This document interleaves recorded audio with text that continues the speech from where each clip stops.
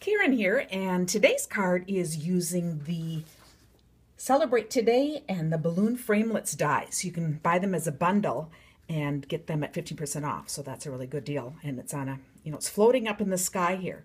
So a couple things I'm going to show you. This background paper is part of the Irresistibly Yours. And, okay, I do have it here. I am using Bermuda Bay. Put this on to save my paper. And this is the Irresistibly Yours. I'm going to ink it up with the brayer. Now you could just use a sponge. It's just a little quicker to do this. And I do this a bunch of times. So I'm going to just show this part, because then when you take a Kleenex and wipe it off, okay, you can see how the white will stand out against the dark. So that's how this background was made. The other thing you'll notice on this card is the fun balloon. It looks multicolored and textured. So I'm starting with the balloon. And now when you stamp with the photopolymer, it's good to use this Pierce mat.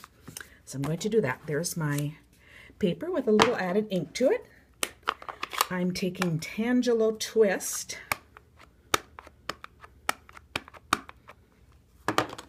Oh, and guess who forgot the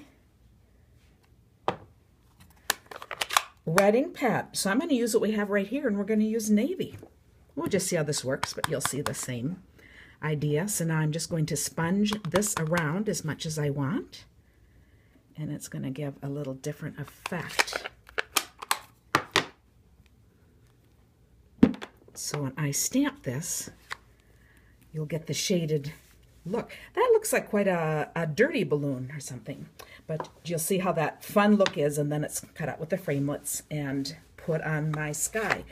This card is one of the 4 cards that you receive in the mail from me if you purchase this bundle class. And so if you click on the link, you will see 3 of the cards you get. The 4th is a surprise because I like surprises. And with all the cards, you also get the PDFs and detailed instructions with the measurements and all that. So if you want information about that, just click on the link, and we'll see you on the website in the class part. Thanks for watching. Karen Titus.